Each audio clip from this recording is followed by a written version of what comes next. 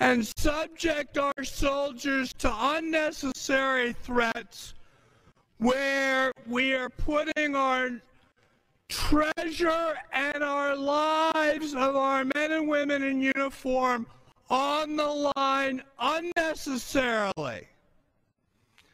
Now, someone, I can't believe I even heard this, said, oh, I can't go to a funeral and tell the parents of someone who just died that they lost their child in vain. Somewhere I heard that during the Vietnam War. So what is it we gotta do? We gotta double down on a bad policy to protect the honor of those who've already died? I don't think so. There isn't a soldier in this country who's laid down their lives for our nation that isn't a hero, and no one in here disagrees with that.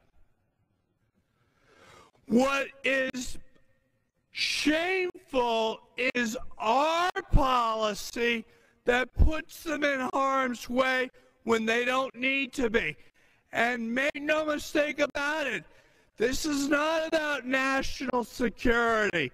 Because if it's about national security, it's about whether we put our treasure and our lives on the line in Afghanistan, or whether we put it in Kuwait, or whether we put it in the Sudan, or whether we put it in some other place in the world, all of which is where we need it. Where do we need it the most? That should be the question, because we don't have the resources to put it everywhere.